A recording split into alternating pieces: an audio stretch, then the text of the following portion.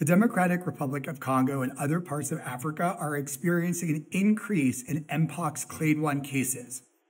For background, in 2022, there was a global outbreak related to clade 2. There are two kinds of mpox. Because of the increased number of cases in Africa, the World Health Organization has declared a public health emergency of international concern. So what does that mean for us in the United States? The risk for clade 1 in the United States remains low, though there are other parts of the world that are seeing new clade 1 cases. So what that means is that we really need to keep up the work to make sure that we keep ourselves safe.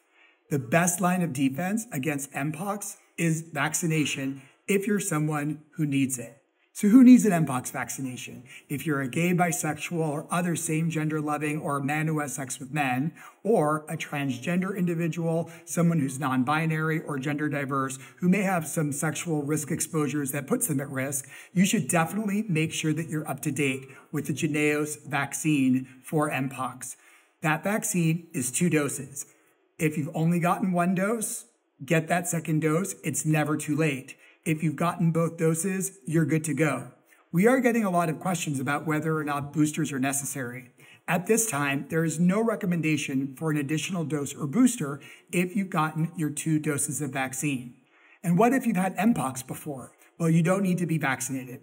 So, big message is, clade 1 is out there. We're seeing it in Africa. The risk in the US is likely low, but if you are someone who needs an mpox vaccine, this is the time to make sure that you're up to date, because that is a great defense for preventing mpox in the US, as well as preventing mpox in your life.